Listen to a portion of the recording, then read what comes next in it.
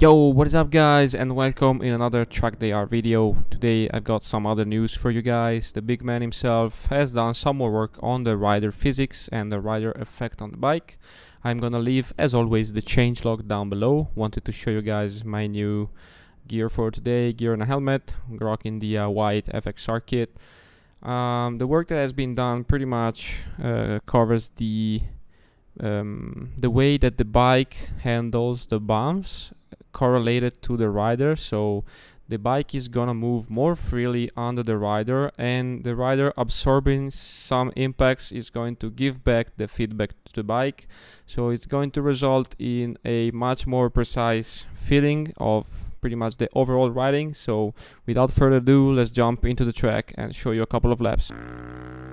Okay, so here we are on track. I decided to change the third-person camera because I feel like this camera is gonna give you a little bit more of a perspective on what the new animation does. So as you can see, the rider is going to move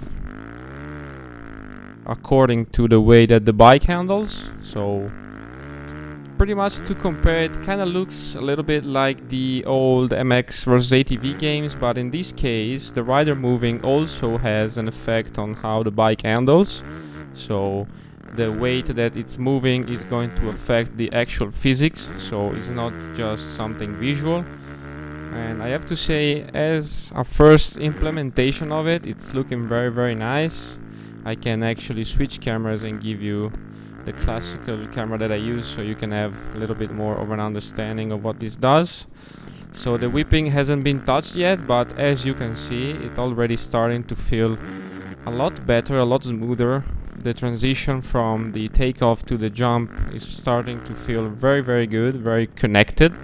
So we're gonna be working on the whip in the future. As of right now, everything is still the same as before, but with the latest changes that have been done, it helps to connect everything much more smoothly, which gives you a better experience overall. I'm really digging this new way that the rider kind of handles the bumps, and as a very first build, let's say, it's feeling very good. I don't know if it's going to keep refining it. I don't really know what to say, because as of right now it looks like it's going very good. Maybe we could have it to read, oh shit, maybe we could have it to read a little bit smaller bumps as well, and like inside of the corners when the track gets a little bit bumpy, and maybe have more animation on larger impacts. Maybe that could be another thing that we could change, or we can add to the current physics.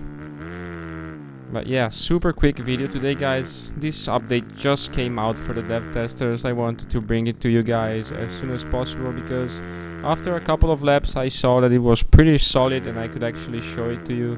So yeah, I hope you guys enjoyed this video, and I will catch you in the next one. Peace.